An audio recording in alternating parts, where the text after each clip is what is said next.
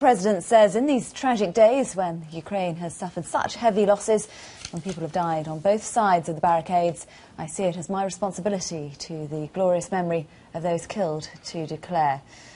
Nothing is more important than human lives, and there are no steps that we cannot take together to restore peace in Ukraine. The key thing is, I suppose, we have yet to hear from any opposition leader.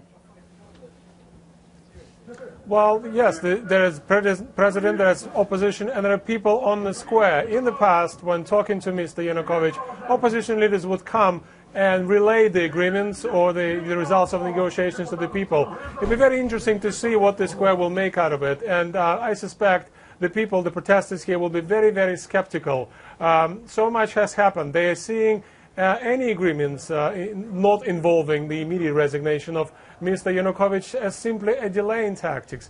I'm sure, if such an agreement would come in December, say, the redistribution of powers, return to the old constitution, and the early elections, people would be delighted.